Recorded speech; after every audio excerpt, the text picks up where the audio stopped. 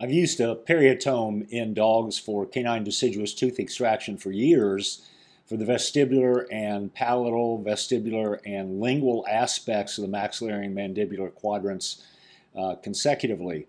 However, I've not used until recently the concave and convex luxating elevators, and they're extremely effective at decreasing the time that we spend doing deciduous extractions.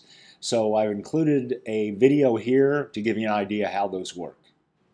The instrumentation we choose for deciduous extractions plays a major role in the time spent on each individual tooth. This periotome is being placed between the bone and the tooth root, just following the normal tooth root contour, and that creates a space that will help with our mesial and distal elevation. So same thing on the lingual side.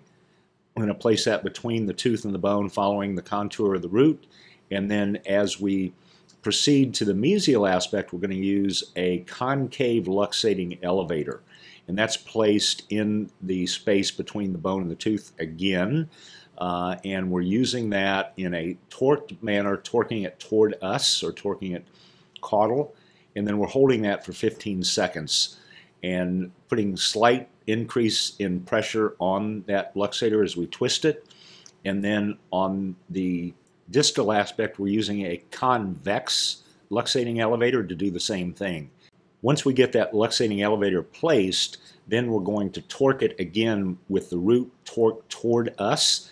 And note that I'm putting some pressure with the shaft on that crown as well. Once that's done, you should have significant mobility. If not, just repeat the process. But if the tooth is that mobile, you should be ready for your extraction forceps, mainly pull, a little torque, and you should be able to complete the extraction.